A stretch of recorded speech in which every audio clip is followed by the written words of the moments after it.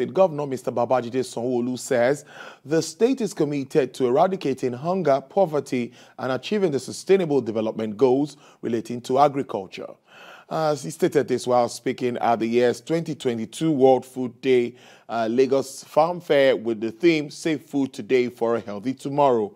It held in Police College in Ikeja. Mr. Sanwo-Olu was represented by Mrs. Folashade Jaji, Secretary to the state government, stated that the state has implemented numerous programs to tackle hunger, malnutrition, unemployment and underemployment, and boost food production and supply systems, which is in line with Lagos State Agricultural and Food System Roadmap 2021 to 2025. The 2022 World Food Day campaign calls for global solidarity and action to restructure agri-food systems in order to create inclusive economic growth, alleviate inequities, boost resilience, and achieve sustainable development. This must be made for us to have a certain and healthy tomorrow.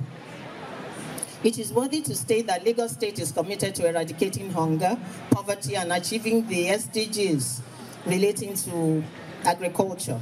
We have implemented numerous projects and programs to tackle hunger, malnutrition, unemployment, and underemployment, and also boost food production and supply systems.